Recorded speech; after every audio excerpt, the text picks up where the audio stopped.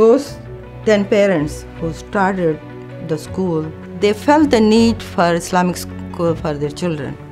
And they were not just asking for something, but they put their heart and soul.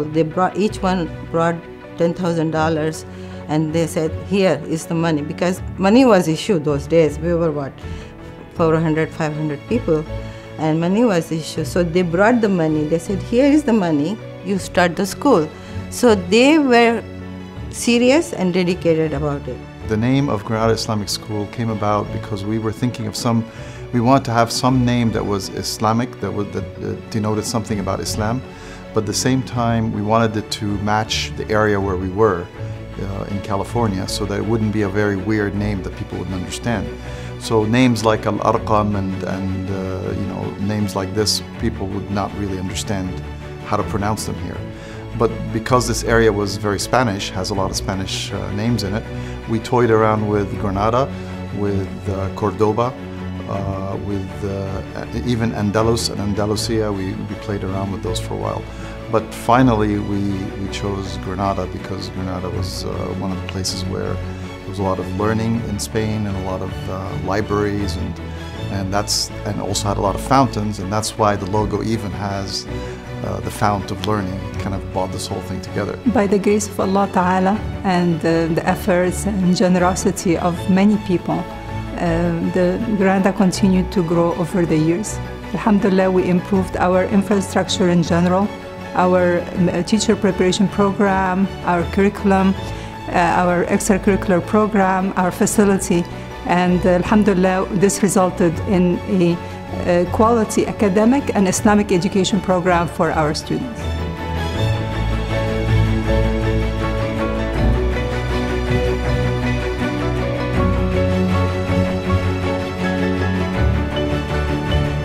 So after going through high school and then going through college, coming back, it's definitely more appreciated on my part to be around Islamic friends, to be around the good behavior of the students and also the teachers, to be, honestly, just to be in a wholesome environment at school. That's honestly, unfortunately, it's almost unheard of nowadays. So the fact that, day in and day out, I can come to work, I can come to Granada and be comfortable in terms of whether it's being Muslim or whatever it may be.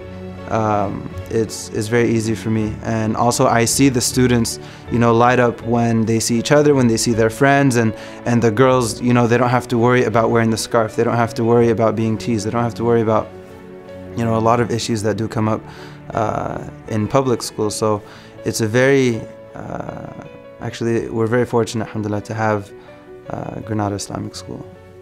What makes GIS unique compared to other schools I've worked at is being a very supportive community. I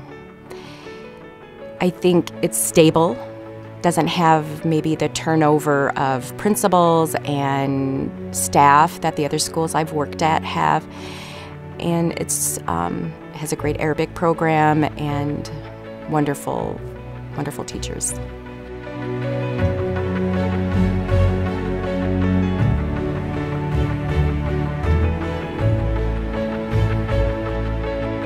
Teachers, so nice. Yeah, I don't want to change any teachers. They're so nice.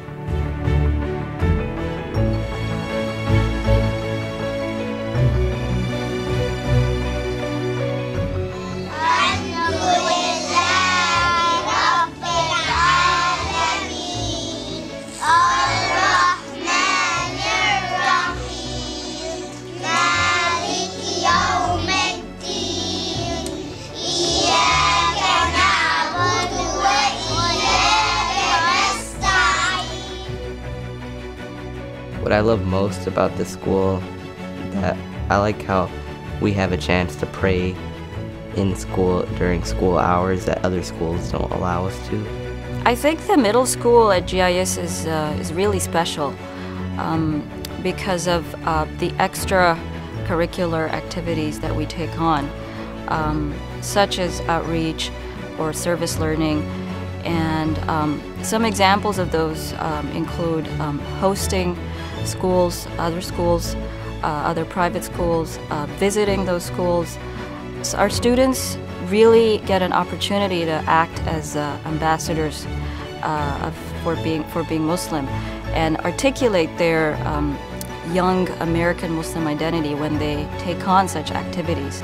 What's so special about GIS is they manage not only to sort of strengthen your sort of identity as a Muslim and to celebrate the different cultures that were present here at our school, but also to really make us involved as citizens of this really wonderful country. And I think if it weren't for some of the wonderful outreach programs we did and some of the great teachers that we had that taught us to care about current events and things in the news and what's happening in the world around us, it would have been very difficult to sort of find your place here among so many variety of people. Granada did provide a really strong Islamic foundation as well as a very strong academic foundation. I always remembered listening to Imam Tahir telling us, oh, you know, make sure to pray. Even you're in high school, you can say, I need, you know, religious time to go and pray, or for Eid to take off from school. I always, you know, would remember our assembly's Good Muslim Award. You know, it makes you feel more confident when you go out into the world. Yes, I'm Muslim and I'm not afraid of that. And Granada really did help bring that structure.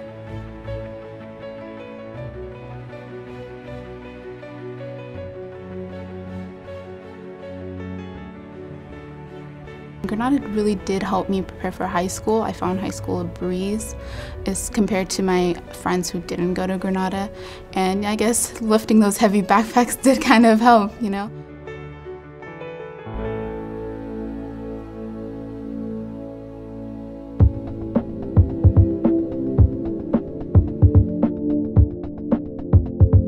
From the Islamic perspective, I was pretty sure that they will get good education because I knew the teachers and it was attached to the masjid, so the environment was good, teachers were good, Muslims themselves. From the other education, my expectation was not that high in the beginning. However, I have seen especially that my daughter has graduated. She is doing very well in high school. So it has actually done better than what I expected.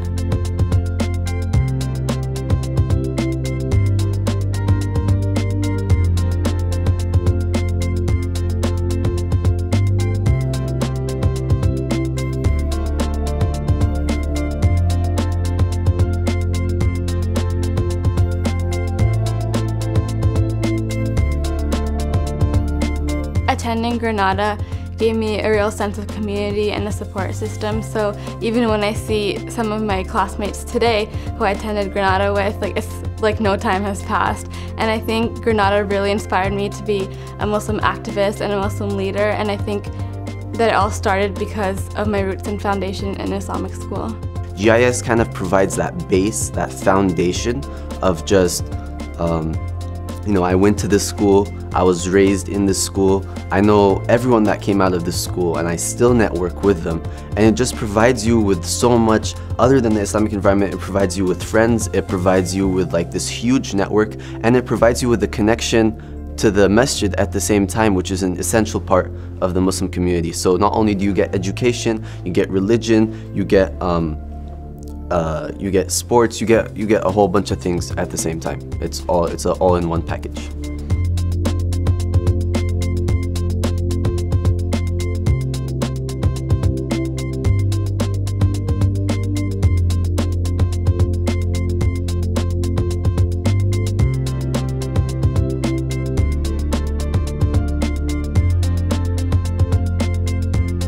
One of the things that I saw in GIS is its potential to grow and the willingness of the administration and the people to develop and nurture the students. I was looking for an institution that set goals and worked towards them, not just set goals, but worked also towards them. And GIS was an institution that did exactly that. If our objective is to bring the best in our kids, whether it's in the academics or in the Islamic building, then we have to invest in that. We have to be able to soar to new heights, offering the best academics that's available to us, and at the same time using the best of resources in our area to be able to get to the best of our kids. Our students deserve the best, and we are determined to continue to improve our program. We believe we have all the factors of success. We have Islam as our compass. We have MCA as a strong organization that supports us. We have the resources of the Silicon Valley, center of innovation and diversity. And alhamdulillah, we have a very well-educated Muslim community. So we have all these factors of success. Our future is bright, inshallah ta'ala, with your support. And alhamdulillah, with the best group of people who belong to Granada, and inshallah this will be the best thing that can happen, and I hope it will last for my grandkids and grandkids. And I'm really, really proud to be Grenadians in the past, now, and in the future, and always. Granada is an amazing school, and Islam is an amazing religion, and the Quran is the words of Allah, and they should believe.